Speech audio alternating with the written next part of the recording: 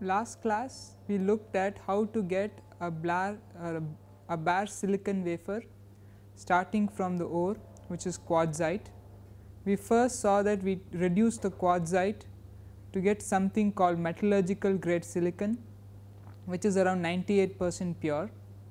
We further purify the metallurgical grade silicon to get electronic grade silicon, which has the purity of the required silicon wafer but is polycrystalline. We also saw that there are two techniques, one is the Czochralski growth technique and the other is the float zone technique, which is used in order to get single crystal silicon wafers. Today we are going to look at an overview on IC device manufacturing or IC device patterning.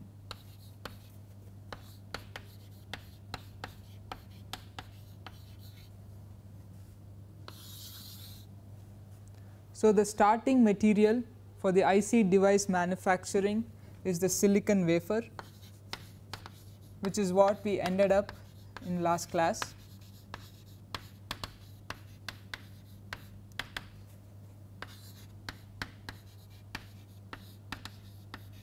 This is just the bare silicon wafer in the final configuration that we want. The end product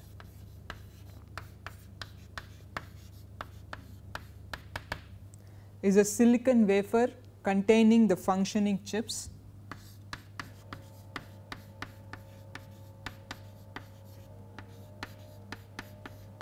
which are then separated out and packaged into the final product. So, this series of steps which start from your bare wafer and give you your functioning chip is the wafer fabrication process.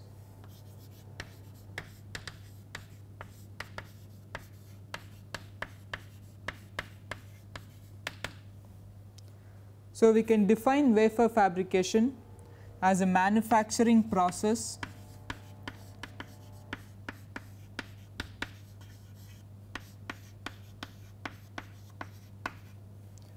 to create semiconductor devices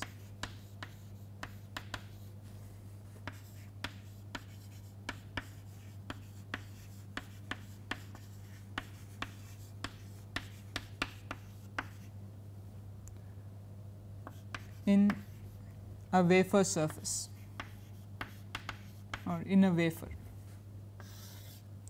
So, today we are going to look at an overview of the wafer fabrication process, and then in the next few classes we will look in detail at some of the individual steps.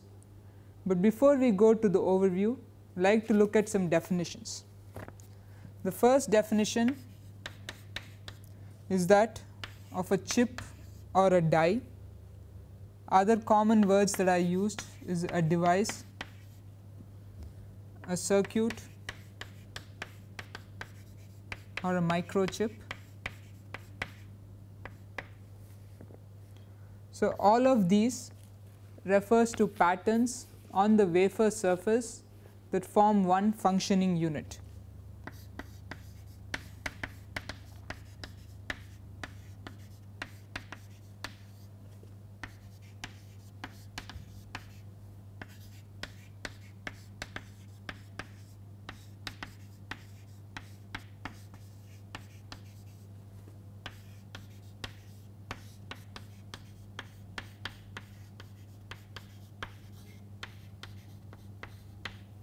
Out of these, chip and die are the words which are most commonly used. A die is especially used in the context of a fab. Scribe lines is another term.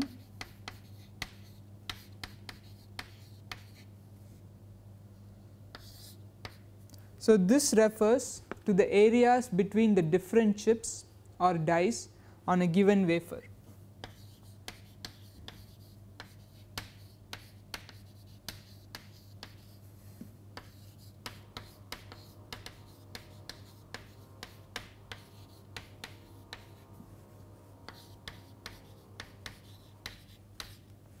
So, a wafer is made up of a large number of dies. So, the area or the space between them is called the scribe line.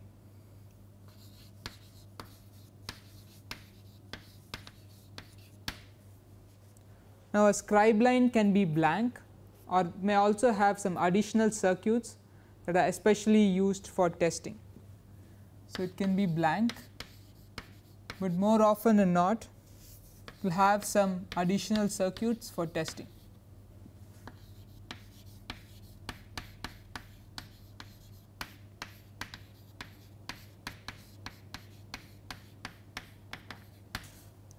Apart from the die, you also have things that are called the test die. So, the die originally refers to the product which is finished and which has to be marketed, but along with those dies, which are your product dies, you may also have things that are called test dies or engineering dies. These are again incorporated in the wafer, and these are dies used for electrical testing.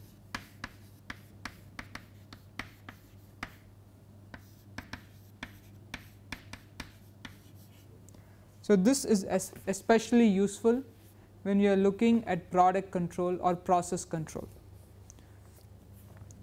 You also have something called edge chips. The idea being that any wafer is approximately circular except for the flats. The dies are usually square or rectangle, so that you will always have some amount of partial dies or partial chips at the edges. These partial dies are essentially called your edge chips. So, with increase in die size, there will be a greater number of these edge chips, and one way to minimize that is to increase the size of the wafer. To give you an example, consider the 22 nanometer technology from Intel.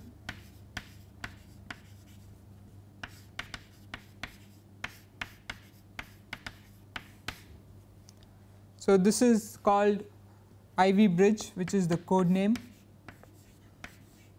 which forms your i7 processors. So, i7 core. There are a bunch of dies here with different sizes, but a typical die size is approximately 160 millimeter square. So, if you are manufacturing these chips on a wafer, then each die has an area of around 160 millimeters. So, if we are going to use 300 millimeter wafers, 300 refers to the diameter of the wafer. You can calculate the area, and dividing by the die size, you find that you can approximately make 440 dies. So, this just assumes that you have dies that are spread throughout the wafer, and you are dividing the area of the wafer by the area of the die. On the other hand, if you make these same dies on a 450 millimeter wafer, so this one is the 12 inch, the 300 is the 12 inch, the 450 is the 18 inch, then you have possibility of making 994 dies. Of course, some of these dies will be edge dies or edge chips and may not be fully formed or only partial, but you can increase the number of dies of a given size by increasing the overall size of the wafer.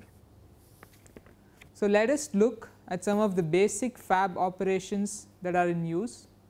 These can be separated into different categories.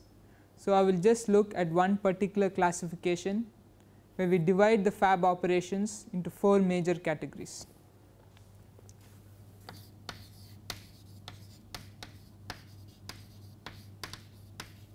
So, the basic wafer fab operations, they can be divided into 4 categories. The first one is called layering, and we will look at each of them today. Then we have patterning,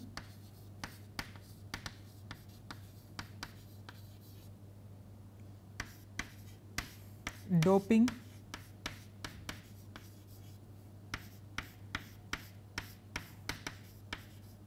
and heat treatment.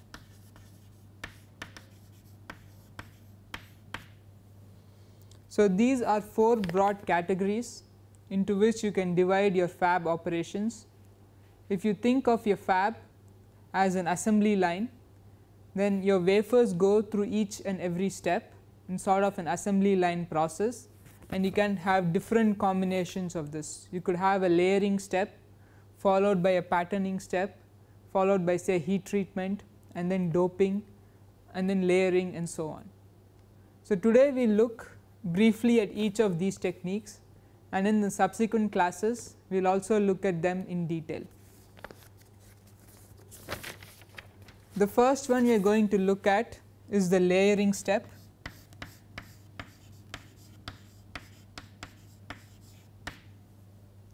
So, just from the term, layering means you are trying to add a layer or a thin film to the wafer surface. So, you are adding a thin film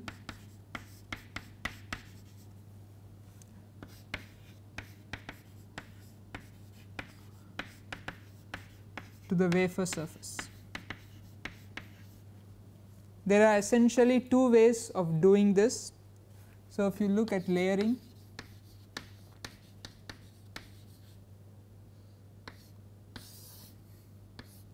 you can have films that are grown onto your wafer surface,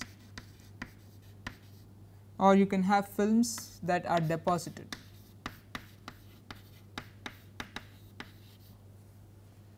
So, in the case of grown films, you are consuming the silicon that is already present in the wafer in order to grow your new layer. So, here in the grown films, the underlying silicon is consumed.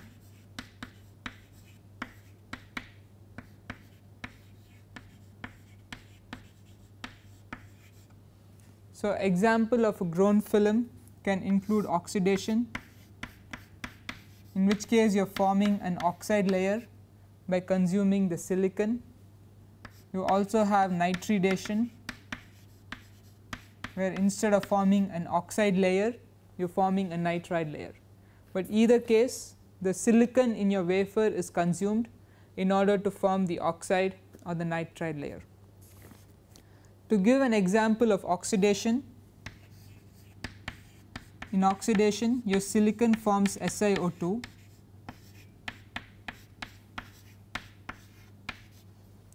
The simplest way to form this is by reacting silicon with oxygen. So, oxygen is a gas.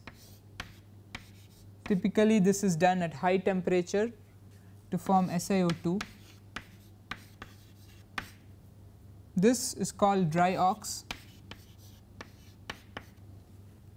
Instead of oxygen you can also use water or steam. So, silicon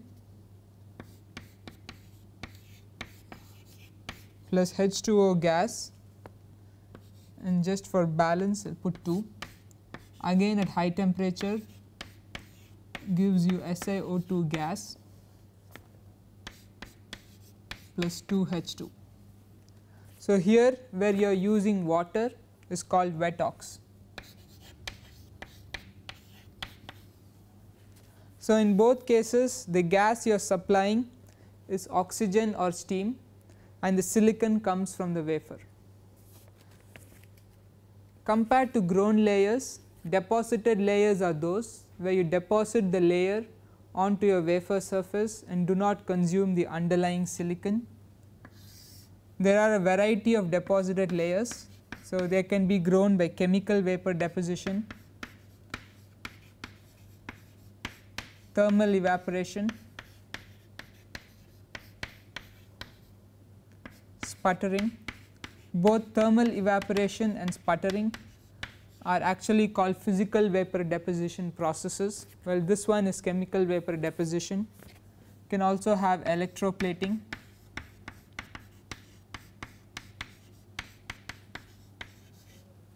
So, these are some examples or some techniques of growing deposited layers onto the wafer. So, let us look at some of them briefly. So, in the case of a deposited film, the underlying silicon is not consumed. Deposited layer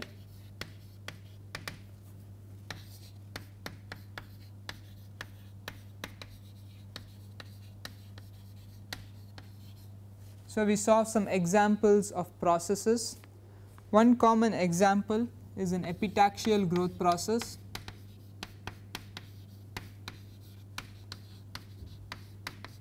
Using chemical vapor deposition, so CVD. So, let me write the full form here. CVD stands for chemical vapor deposition.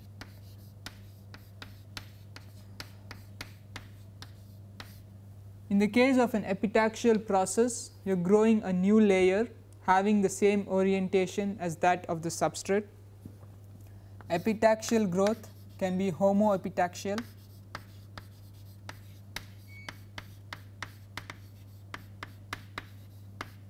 in which case the material is the same.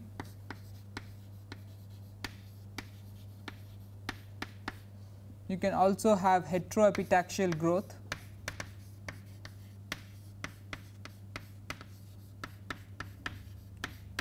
in which case you are growing a different material.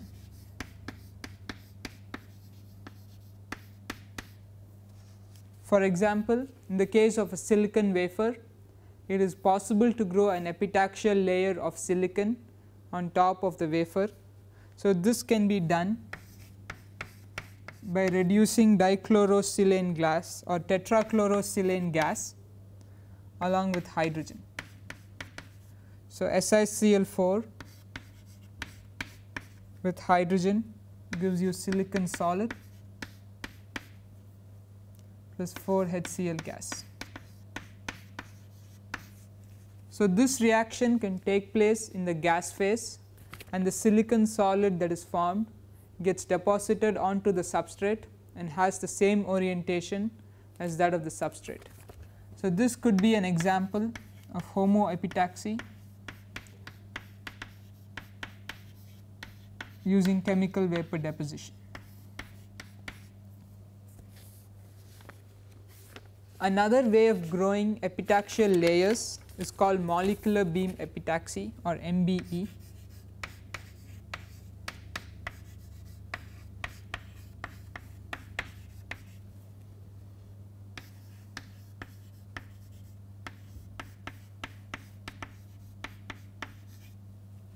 So, in this particular case, molecular beams of the constituents of your layer are directed onto the surface. So, for example, if you are trying to grow gallium arsenide,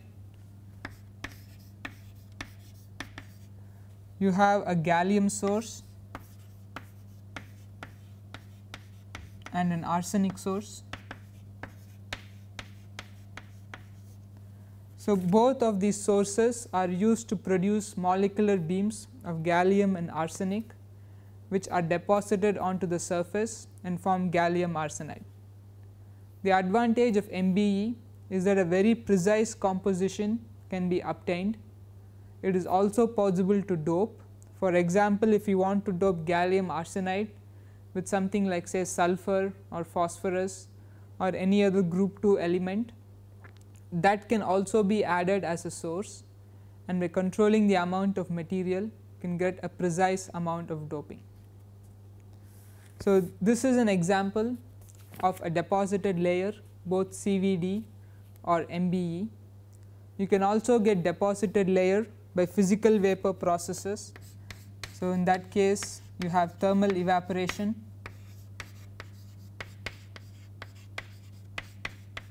or sputtering.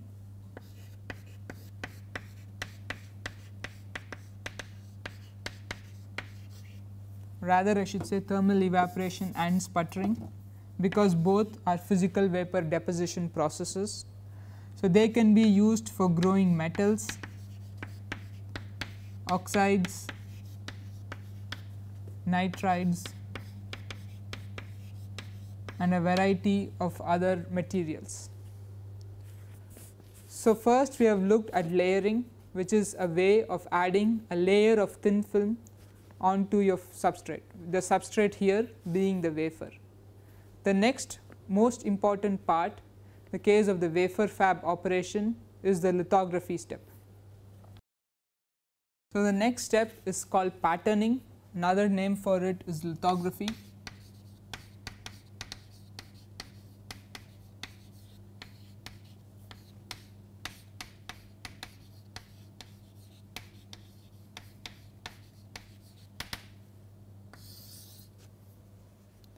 So, this is one of the most important steps in wafer fabrication, because this is used in order to define the size or the dimensions of the various components of the device. So, patterning is defined as a series of steps that is used to selectively mask or selectively expose parts of the wafer. So, it is not one step, but it is a series of steps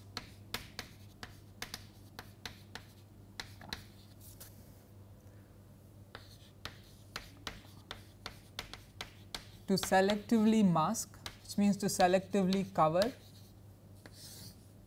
or selectively expose,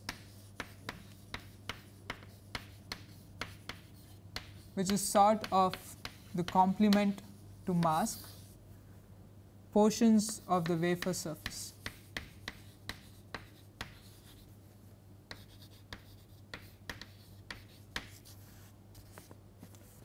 So, this we do because on these exposed regions you can do other things. You can do doping, you can do layering, you could do etching, or you could do other processes on these portions that are exposed, so that you can build a pattern onto your wafer. So, lithography is important because it sets the critical dimensions of the device.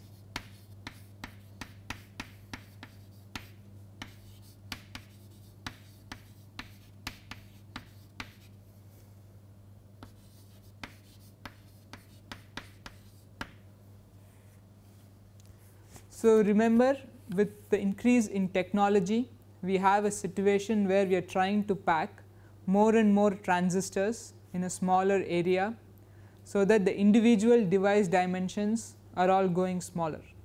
So, the latest technology right now is called the 28 nanometer technology, the next one is 22, and then it is 14 nanometers and 11 nanometers and so on. So, this size here refers to a critical dimension of the device, and this is governed by the ability to pattern these smaller and smaller areas onto the wafer. So, the patterning process is also a highly defective process, it is highly defect sensitive. So, if you want to grow things on a smaller and smaller area, then defect control is something that is very important. For lithography or patterning, a reticle is usually needed. A reticle is nothing but the hard copy of the design that we want to pattern onto the wafer.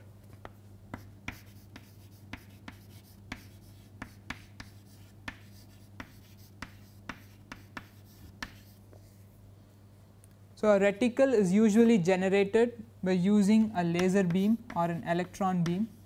So, it is by a process called laser writing, or for smaller dimensions you go for electron beam writing, and usually this is done on a layer of chromium. In the case of laser writing, a layer of chromium on a quartz glass or a borosilicate glass. So, this forms the hard copy of the design, which is then copied onto each and every wafer. So, this is done by coating a layer of photoresist. So, to make the pattern,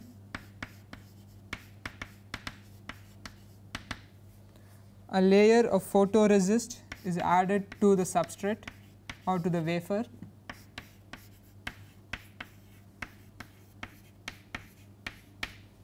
which is then exposed to UV light.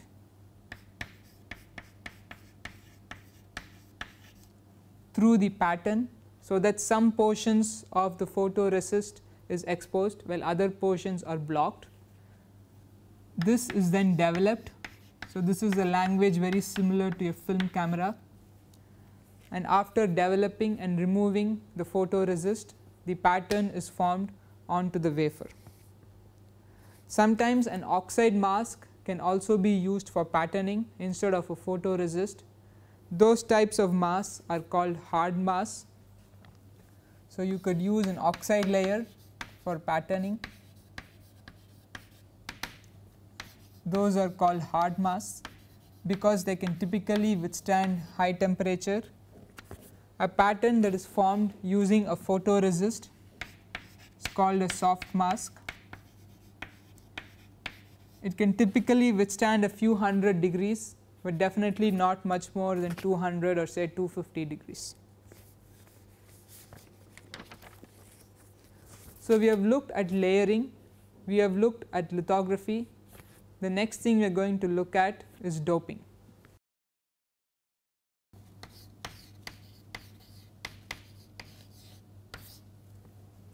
So, doping is something which we have seen before right at the beginning of the course. It is a process of adding electrically active impurities. So, you want to add specific amounts of electrically active impurities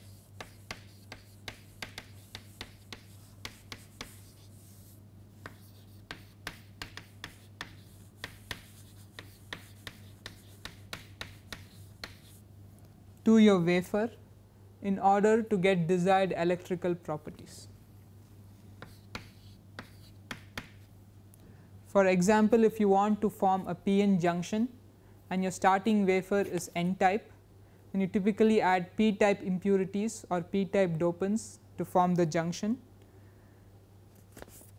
So, your dopants can either be p or n-type dopants, and we have already seen examples of them in the case of silicon. There are two main techniques for doping. You can either dope by thermal diffusion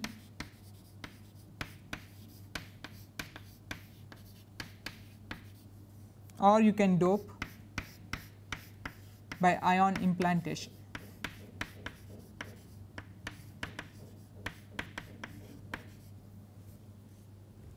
So, thermal diffusion, as the name implies, is a diffusion process. The dopants are delivered to the surface of the wafer, which is at high temperature.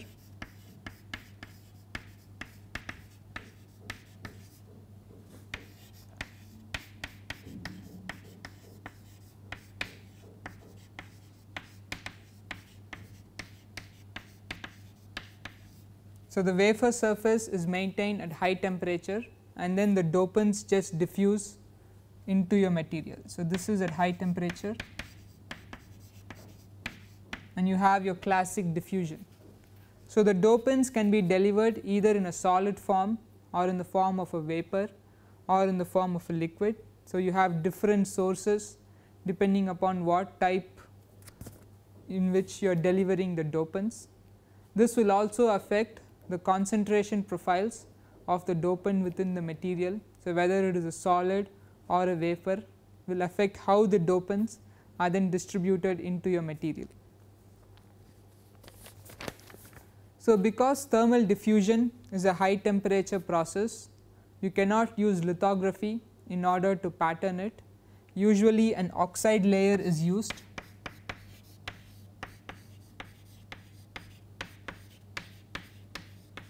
For patterning.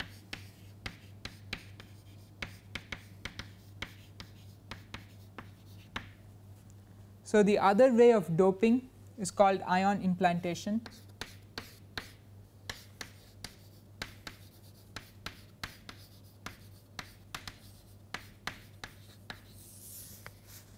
In the case of ion implantation, the sample is maintained close to room temperature.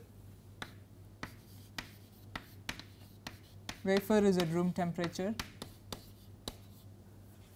The dopant atoms are ionized and these ions are accelerated and impinge on the wafer surface and then get embedded. So, you are doping not by diffusion, but by implantation of high energy ions.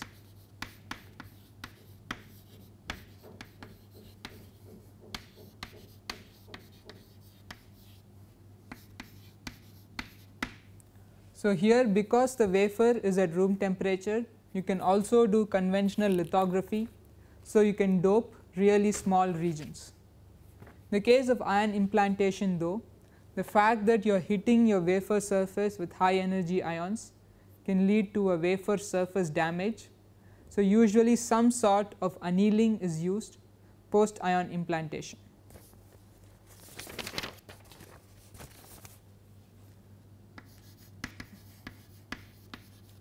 So, you do annealing post implantation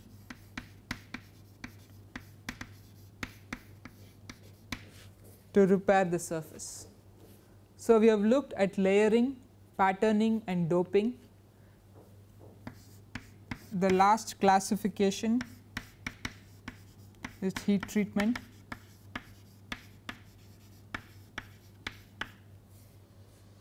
So, heat treatment operations are usually a part of the other three.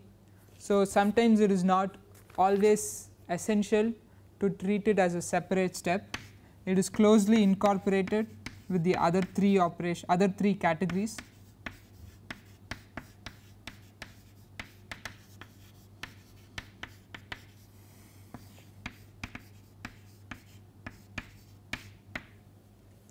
For example, in the case of layering, where we deposit a layer of metal, a heat treatment operation or an annealing operation can follow it in order to react the metal with the silicon to form silicides. So, this is especially useful for forming good electrical contacts. In the case of doping with ion implantation, once again you can have a heat treatment post implantation to repair the damage in the wafer. Similarly, in the case of lithography, when you first put the photoresist layer onto the wafer, you do a soft bake, which is a soft annealing step in order to remove the solvent, and then after exposure and development you do a hard bake in order to harden the photoresist layer. So, in each of these cases, these are all heat treatment operations which are fully incorporated with the other three. So, we have looked at an overview of the various fab operations. So, you can always think of the operations in a fab as sort of an assembly line where your wafer goes from one step to the next and undergoes some process. So, let us look at an example of fabrication of a device starting from a blank silicon wafer in order to understand how these various steps play a role.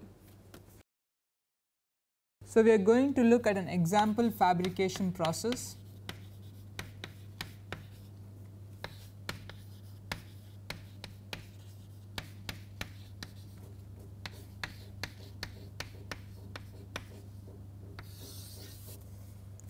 And the process we are going to look at is the formation of a MOSFET device on silicon. So, MOSFET is nothing but your metal oxide semiconductor field effect transistor. So, we have seen a MOSFET device before. We have also seen how the device actually looks. We have seen the schematic of the device. So, now we are going to look at the various steps to actually form or fabricate this device. So, the first thing is of course your starting wafer. This is the bare silicon that enters the fab.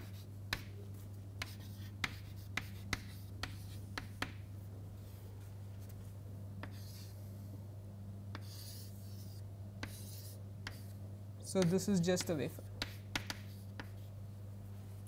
So, on this bare wafer we are going to grow an oxide layer which we will use for patterning.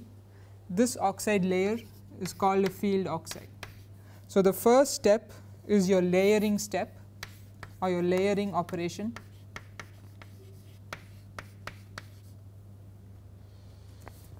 So, this is to grow the field oxide.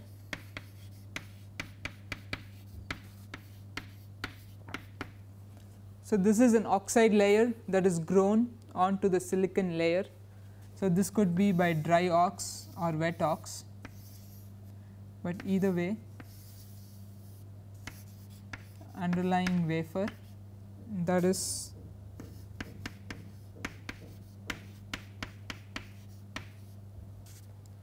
once we are done growing the field oxide, we are going to go to a patterning step.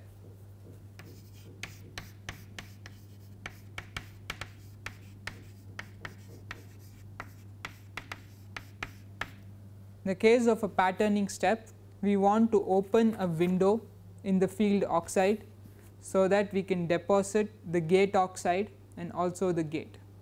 So, if you remember a MOSFET device, a MOSFET has a gate and a source and a drain region.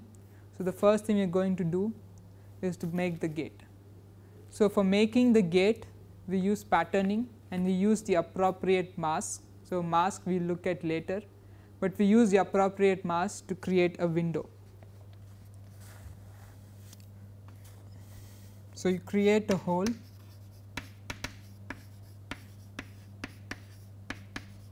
in the field oxide,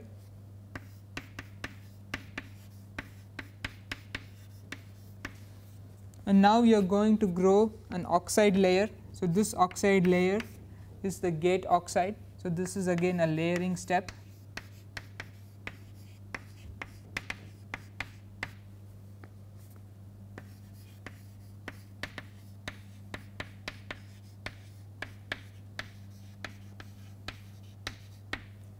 In earlier technologies, usually SiO2 will act as the gate, later silicon oxynitrides, and now even some high K dielectric materials are used as gate oxide, but whatever be the oxide, it is basically a layering step.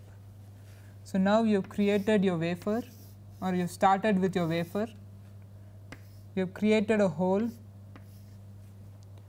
in the field oxide, and then you have grown the gate oxide. So, this is my wafer. So, this is the gate ox, this is still the field oxide. So, this diagram actually combines both these steps, both the patterning and the layering step. So, after growing the gate oxide, you grow a layer of polysilicon on top of that. This is to form the gate. So, the gate is usually a highly conductive material, can either be a metal, or in this particular case we can use heavily doped polysilicon. So, in this step you another have a layering step.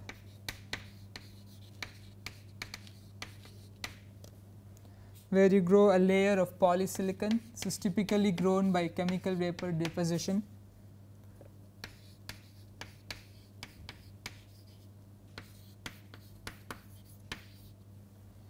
So, if you look at the diagram, so once again I have my wafer,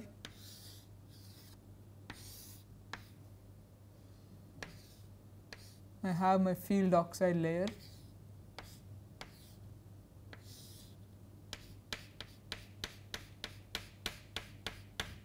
I have my gate oxide, and then I am growing a layer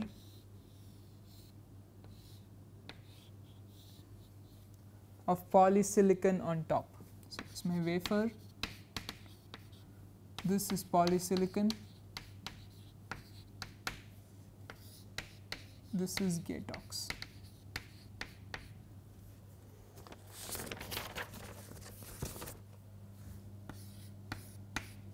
So, we then need to define both the source and the drain. So, if you remember in the case of a MOSFET, let us say you have a P type silicon, your source and drain are N type silicon. So, you need to do some sort of doping. So, the next step is to do the patterning.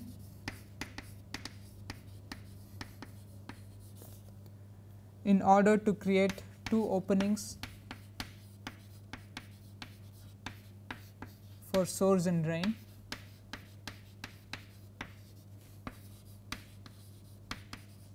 When you do the patterning, you will also remove the excess polysilicon, so that you only have polysilicon in the gate region.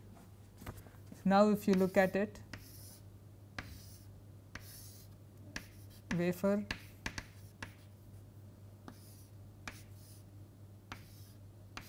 field ox, I only have my gate oxide in the center, and then I have the polysilicon gate on top. This is the gate, that is the oxide, and you have two windows that are open for forming the source and the drain. So after patterning, the next operation is doping. So if the underlying wafer is p type, your doping will be n type, and if the underlying wafer is n, the doping will be p. You can either use a solid dopant or a liquid or a gas. Either way, you can diffuse some material in order to create the source and the drain.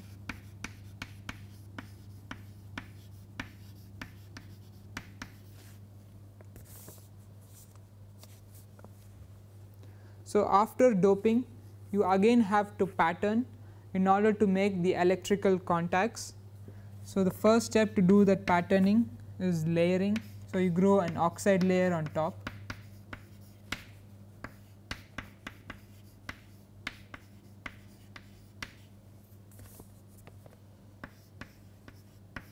So this is for patterning electrical contacts.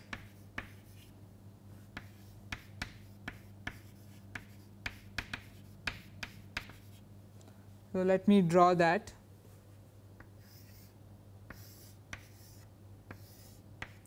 My wafer,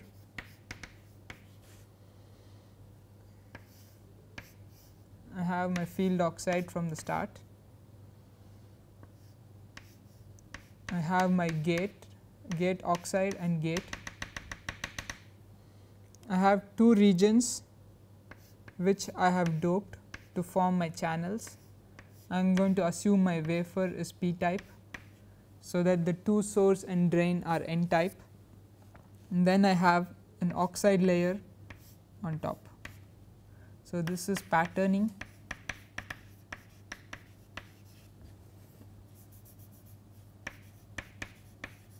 And layering combined.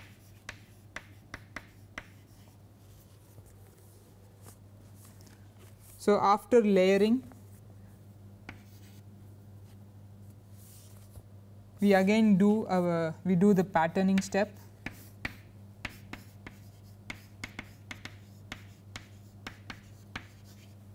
Sorry, this is doping and layering combined.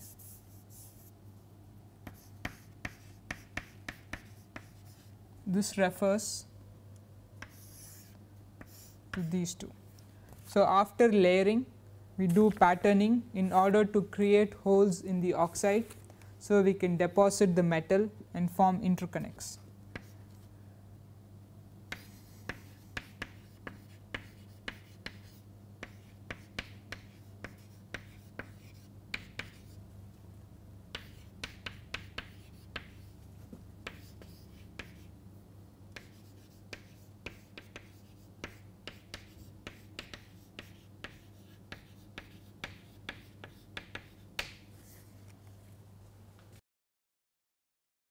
So we do patterning in order to create holes for depositing the metal. So the metal layer could be something like, say, aluminum. So the metal layer is deposited. So this could be done by a physical vapor deposition process, like, say, sputtering.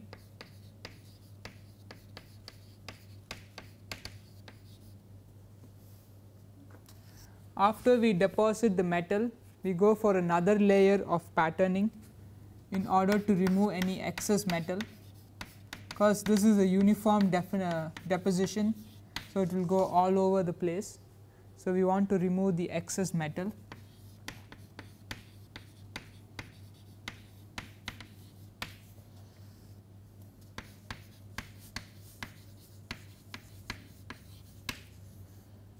And then finally some sort of a heat treatment is done, so that the metal layer will react with silicon to form a silicide, which gives a good electrical contact.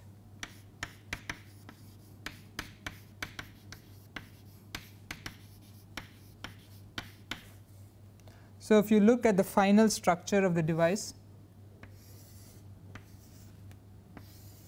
so you have your wafer, which is a p-type wafer. You still have the oxide layer at the both edges. So, this oxide layer basically acts to separate one MOSFET from the next. You have two regions which are doped. So, they form your source and the drain, and then you have a gate oxide and then a gate region. You also have electrical contacts that are made. So, these refers, so in this case I am first drawing the oxide isolation.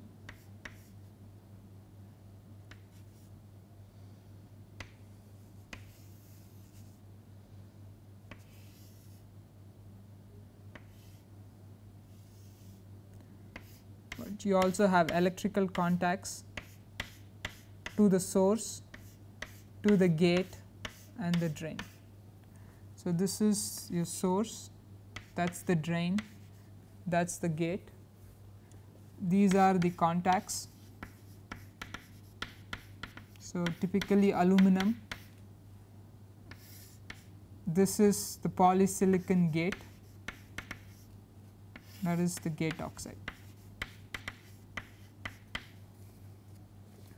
So, in order to form this MOSFET, starting from bare silicon, we go through a series of steps. In this particular example, we have approximately 12 steps in order to get the final device.